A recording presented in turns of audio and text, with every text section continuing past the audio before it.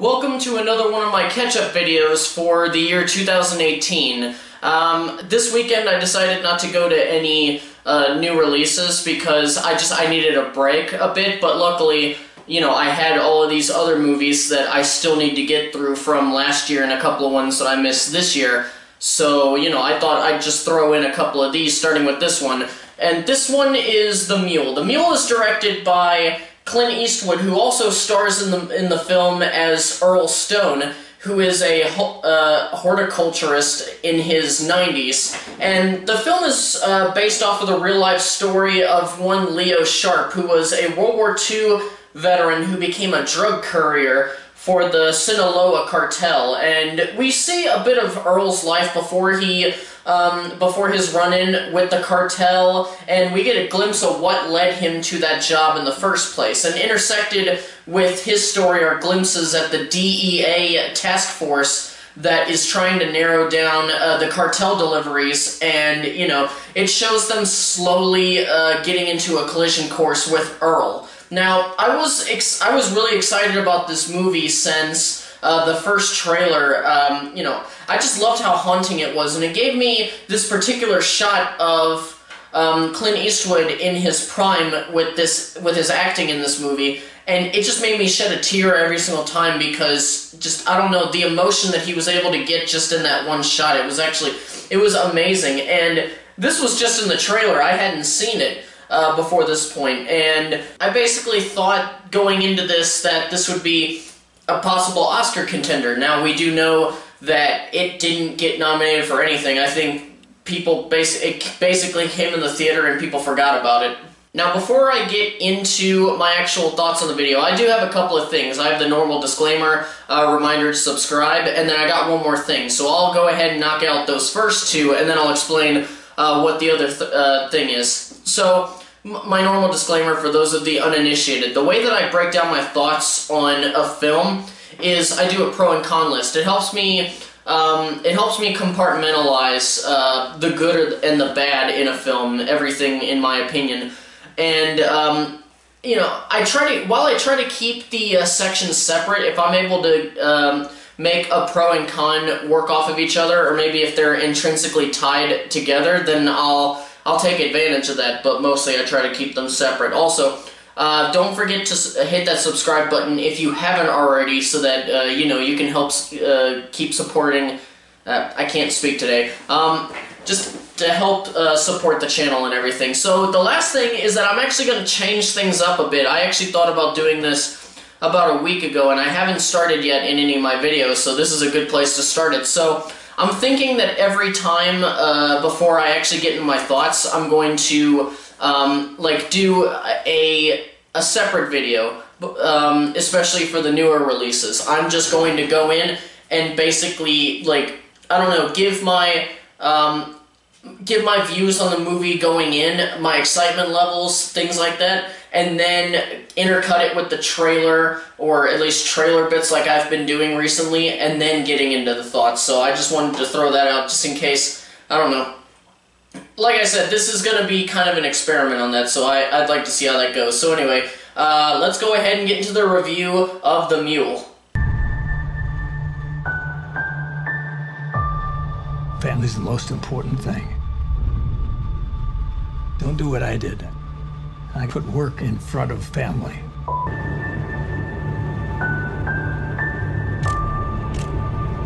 I didn't deserve forgiveness.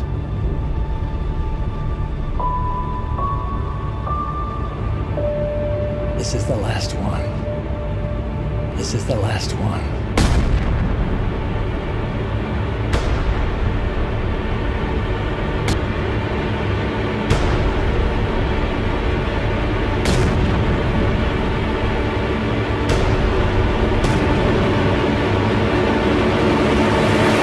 For what it's worth, I'm sorry for everything.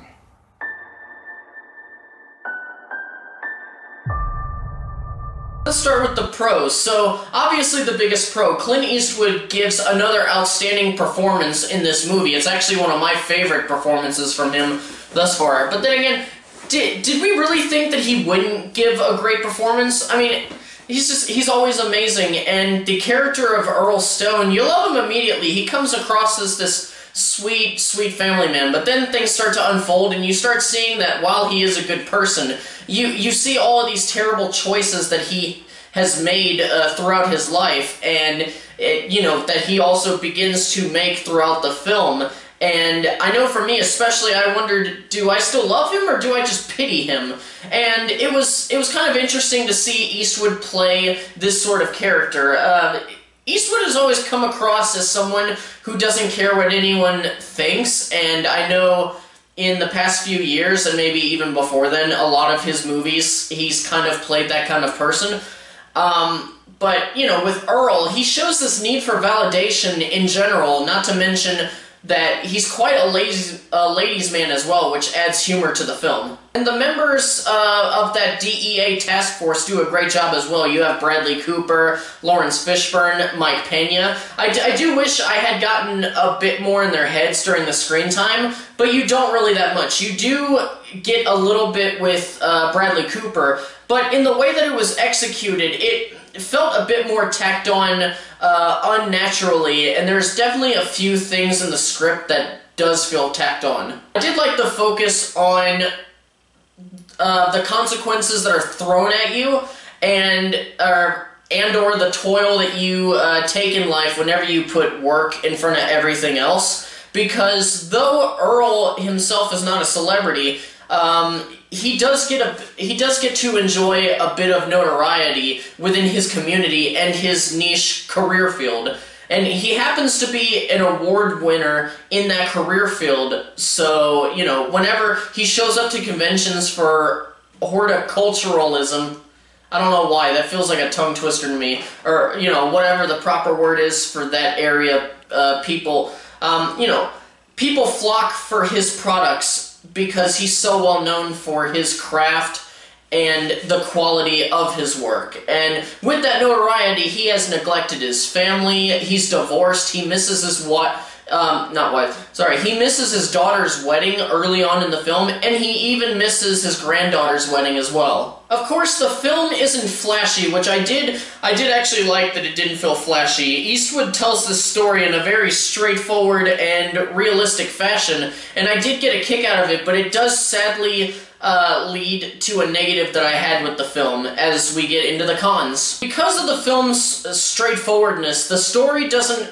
come across as very complex, but honestly, you can tell that it's meant to be there more for entertainment, so it doesn't really need to be complex. However, I did go in hoping for a bit of complexity, so maybe that's my fault. It never really seemed like Earl thought about what he was doing. He paid it no mind half the time, and he never really stopped to think about any of the consequences, and it didn't feel natural, especially once things started heating up.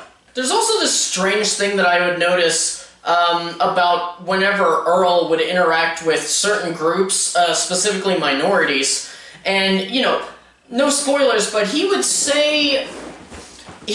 sometimes say things or call certain minorities certain names when referring to them, and some of these words are those that could be considered insulting, but then when you really looked at it, it could have been worse. But, I don't know, look at it this way.